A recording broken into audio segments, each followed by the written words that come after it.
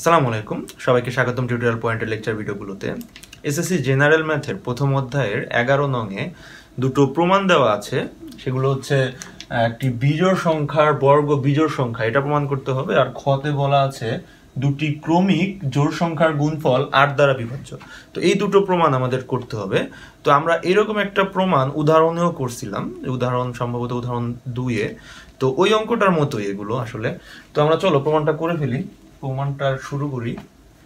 তো প্রমাণ, তো কোন বিজোড় সংখ্যার বর্গ বিজোড় সংখ্যা, ক প্রমাণ। আচ্ছা,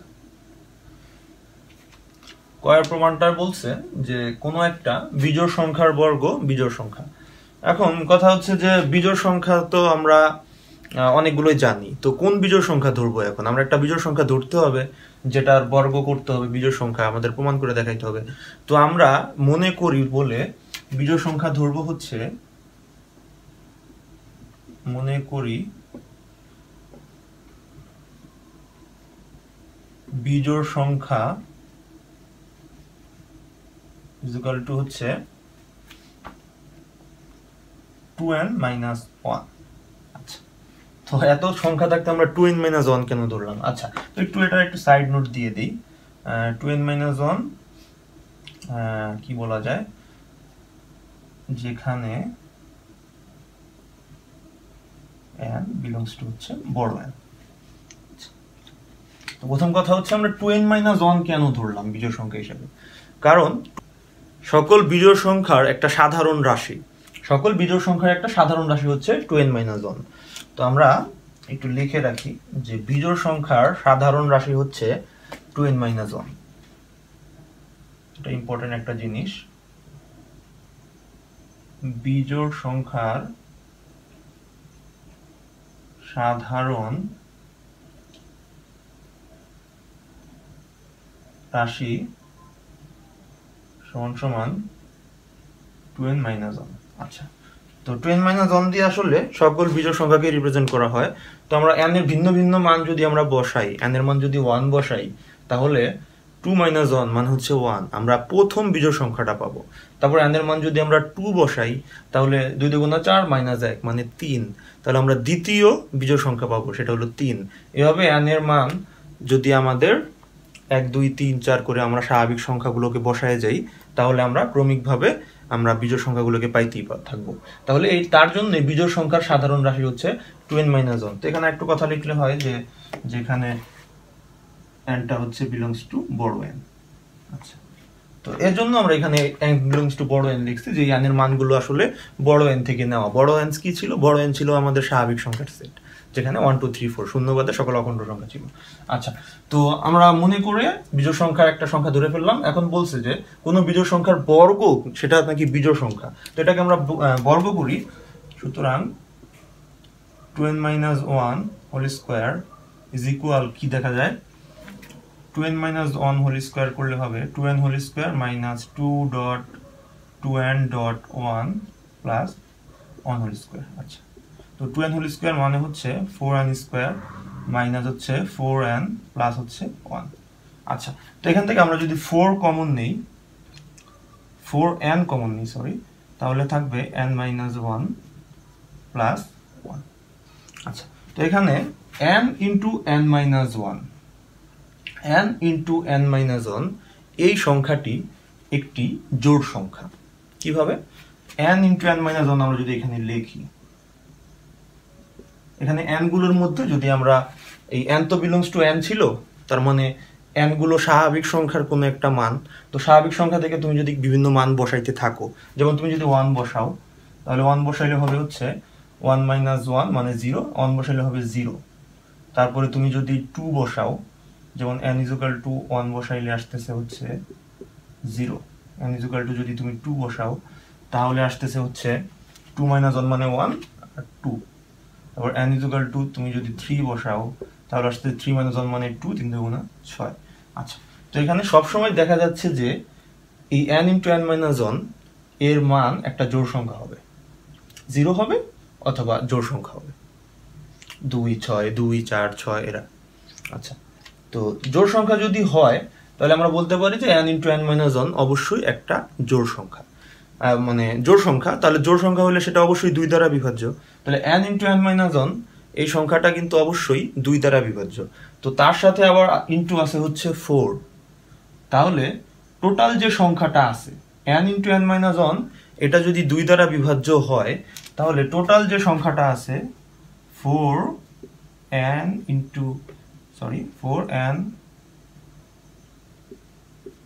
n-1 এই সংখ্যাটা আসলে 4 ইন্টু, এটা যদি 2 দ্বারা বিভাজ্য হয় তাহলে 4 × 2 = 8 দ্বারা বিভাজ্য। আচ্ছা, তাহলে আমরা বলতে পারি যে 4n × n-1 এই সংখ্যাটা আসলে 4 × 2 বা 8 দ্বারা বিভাজ্য। তো এই জিনিসটুক যদি আমাদের 8 দ্বারা বিভাজ্য হয়, তাহলে এই সংখ্যাটুক অবশ্যই কোনো না কোনো জোড় সংখ্যা, কারণ একমাত্র জোড় সংখ্যাগুলোই 8 দ্বারা বিভাজ্য হয়, অন্য কোনো সংখ্যা কিন্তু আমাদের 8 দ্বারা বিভাজ্য হয় না। তাহলে এই সংখ্যাটা যদি জোড় সংখ্যা হয় আর তার সাথে যদি 1 যোগ থাকে, তাহলে এই পুরো সংখ্যাটা তাহলে আসলে অবশ্যই একটা বিজোড় সংখ্যা। যেটাই আমাদের আসলে প্রমাণ করতে হবে যে একটা বিজোড় সংখ্যার বর্গ আসলে একটা বিজোড় সংখ্যা। তো আমরা কি করলাম, প্রথমে n × n-1 এইটা 2 দ্বারা বিভাজ্য এটা প্রমাণ করলাম, তার মানে এটা একটা জোড় সংখ্যা বা 2 দ্বারা বিভাজ্য সংখ্যা। আচ্ছা, 0 হইলে ওটা বাদ পড়লো আর কি, যাই হোক। তো 2 দ্বারা বিভাজ্য সংখ্যা আর সাথে আছে 4, তাহলে টোটাল সংখ্যাটা 4 × 2 বা 8 দ্বারা বিভাজ্য সংখ্যা। তোমরা করে দেখতে পারো যে এখানে 2 দ্বারা বিভাজ্য কোনো একটা সংখ্যা লিখে তাকে 4 দিয়ে গুণ করলে দেখবে অবশ্যই সেই জিনিসটা 8 দ্বারা অবশ্যই বিভাজ্য যাবে। তো এই টোটাল জিনিসটা 8 দ্বারা বিভাজ্য কোনো একটা সংখ্যা, তাহলে 8 দ্বারা বিভাজ্য সংখ্যা হলে এটা অবশ্যই একটা জোড় সংখ্যা, কারণ জোড় সংখ্যাগুলোই 8 দ্বারা বিভাজ্য হয়। আর একটা জোড় সংখ্যার সাথে একটা 1 যোগ থাকলে অবশ্যই সেটা একটা বিজোড় সংখ্যা। তো আমরা একটু কথায় লিখে ফেলি সেগুলোকে। সেটা হচ্ছে এখানে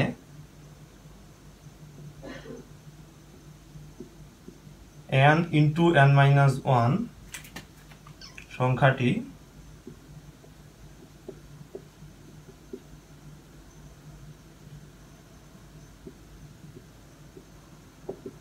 দুই দ্বারা বিভাজ্য। n × 1 এই সংখ্যাটি 2 দ্বারা বিভাজ্য। তাহলে 4n × n-1 সংখ্যাটি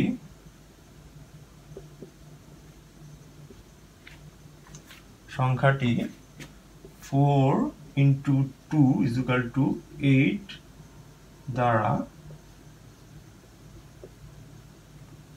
বিভাজ্য। তো এটা যদি 8 দ্বারা বিভাজ্য হয় তাহলে টোটাল সংখ্যাটা অবশ্যই একটা বিজোড় সংখ্যা। সুতরাং 4n × n-1 সংখ্যাটি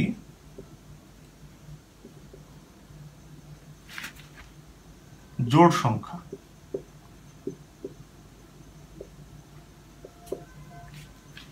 সুতরাং বলা যায় যে 4n × n-1 + 1 সংখ্যাটি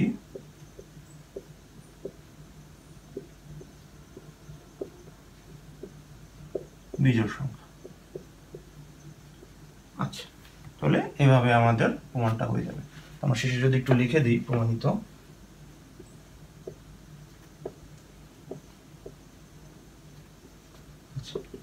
তো এইটাই হচ্ছে আমাদের প্রথম ক নম্বর অঙ্কটার প্রমাণ যে একটা বিজোড় সংখ্যার বর্গ একটা বিজোড় সংখ্যা।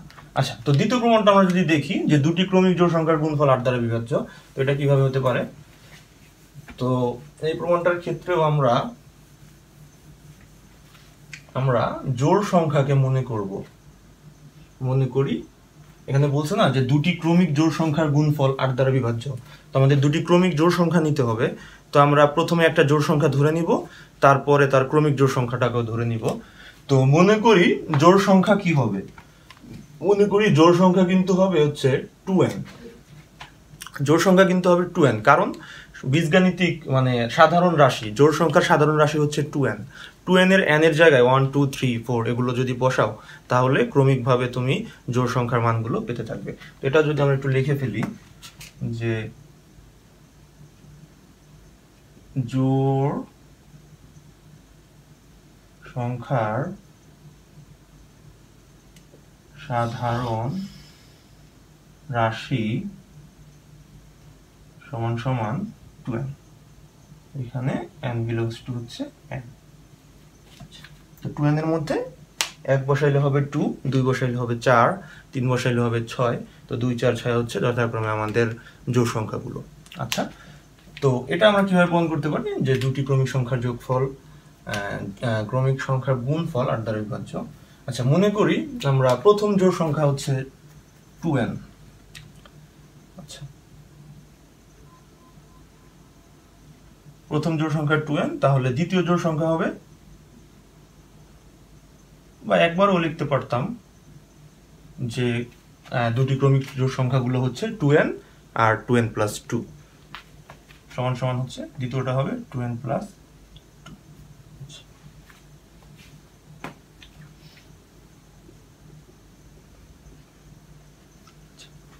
তো প্রথম জোড় সংখ্যা 2n আর দ্বিতীয় জোড় সংখ্যা হচ্ছে 2n প্লাস 2, যেহেতু আমাদের ক্রমিক জোড় সংখ্যা বলছে।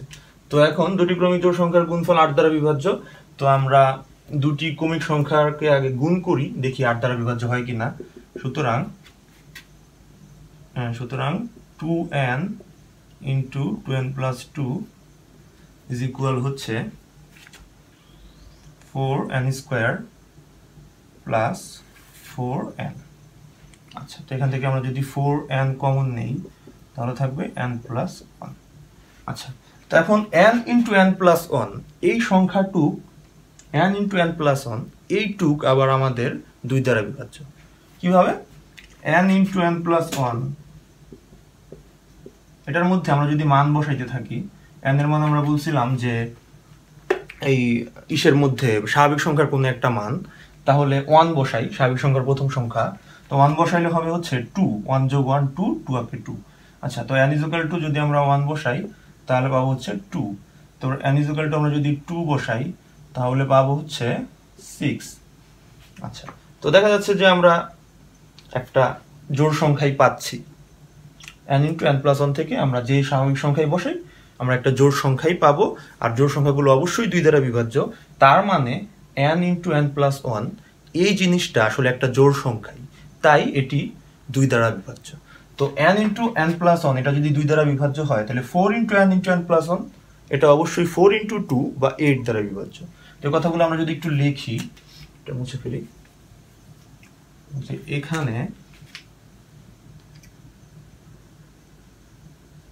এখানে n ইন্টু n প্লাস 1 2 দ্বারা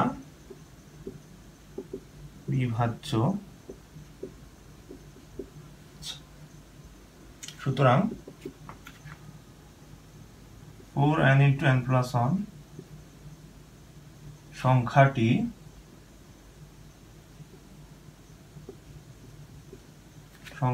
আমাদের 4 ইন্টু 2 সমান সমান 8 দ্বারা বিভাজ্য।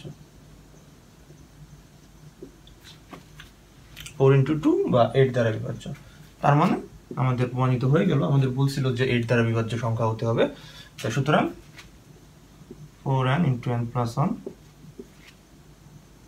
সংখ্যাটি আমাদের 8 দ্বারা বিভাজ্য।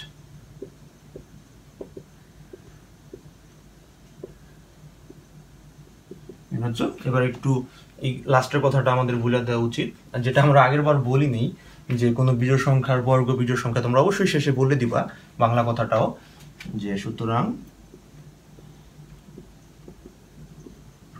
দুটি ক্রমিক জোড় সংখ্যার গুণফল 8 দ্বারা বিভাজ্য।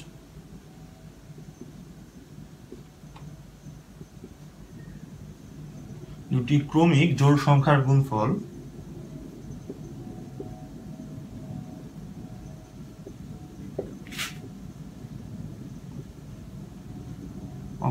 অবশ্যই 8 দ্বারা বিভাজ্য।